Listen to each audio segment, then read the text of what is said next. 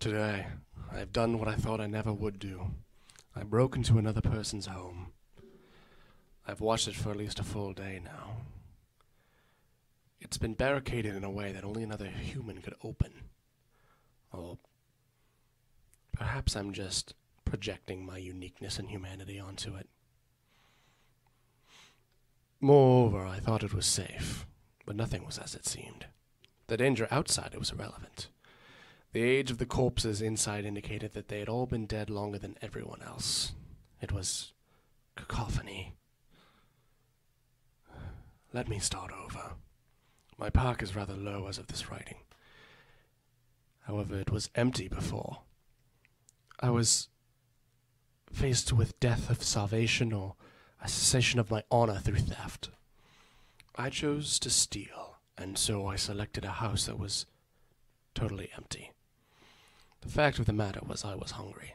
I doubted I could find fresh food, but roughage and hardtack have kept me alive this long. Hunting has failed me, and my bow had broke long ago. So I placed my ear to the door of a few homes and began to listen.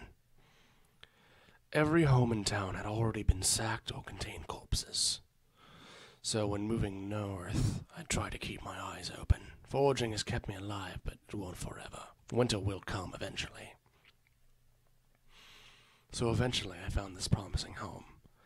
I watched it for a day, as I mentioned, and then opened it. I met with horror.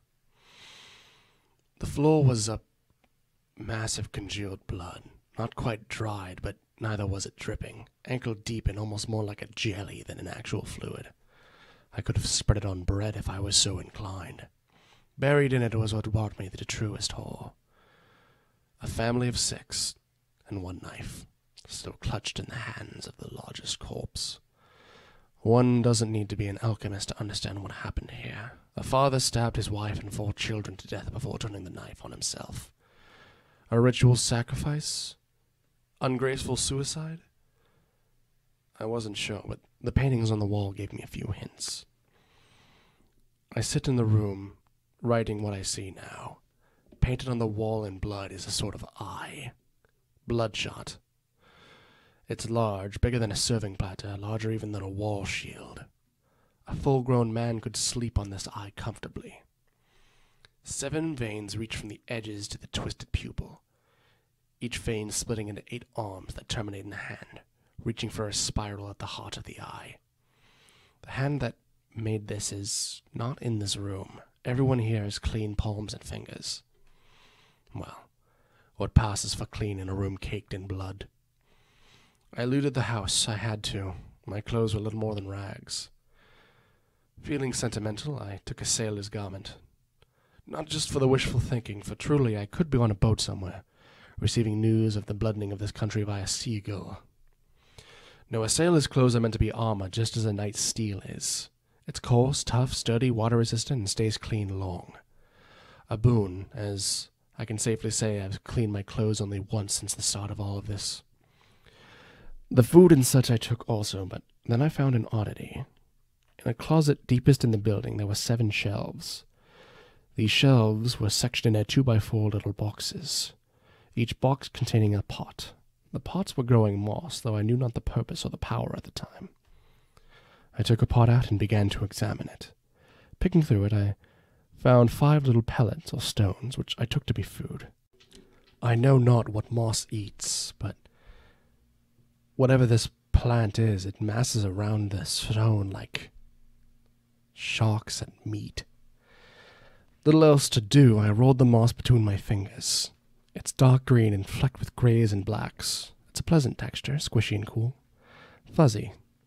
I placed it in my mouth, unaware of what was to come. Most ramée mosses are very edible, a useful thing to know when stuck in the woods. Rapidly, a feeling of fullness came over me, and I recognized what I had swallowed. It had to be grown for a reason. It's something unique to ramée, called Fasta's moss. Priests eat it while bargaining with God for a revelation, and a confession made under its effects are truer than the norm. Soon after, something else happened. I began to feel a revelation coming on which interested me. Most laymen wouldn't procure revelation from Fasta's moss, which meant that I was gifted and could have been a priest. Before the plague, of course.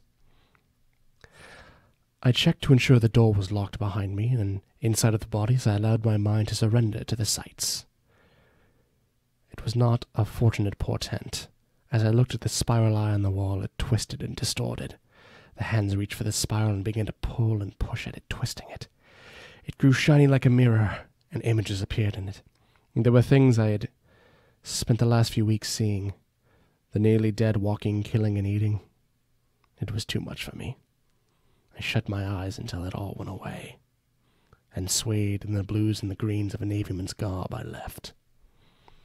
There was nothing more here for me.